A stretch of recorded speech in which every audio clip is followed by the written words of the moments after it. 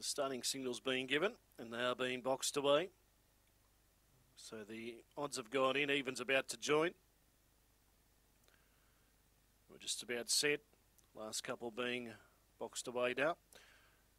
There they are, the green light's on, and the lure is set in motion. Louis Lou the inside, the favourite to win.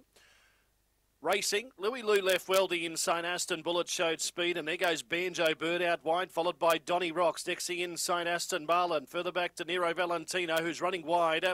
Being passed underneath there by Oliver Bale, who's back to second last. Floody Hunter's last of all. Aston Bullet ran to the lead, up to the corner. Aston Bullet put away Louis Lou around the bend. Aston Bullet kicking away. Now Aston Bullet beat Louis Lou. Third will be Banjo Bird. They were followed next in by Aston Marlin. Then came Donny Rocks.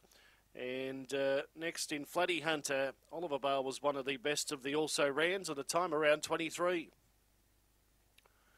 Aston Bullet number 2 wins for Dave Peckham. From 1 Louis Lou, 8 Banjo Burt. 2, 1, 8. First split 10.72. And the overall time to come after the running of race 6 this afternoon. Aston Bullet began nicely today, mustered good speed, was able to take the lead and put away the favourite around the home corner. And the numbers now going into the frame. 2, the winner, Aston Bullet. Brindle dog by Aston Deeby out of Aston Liesel for David Peckham.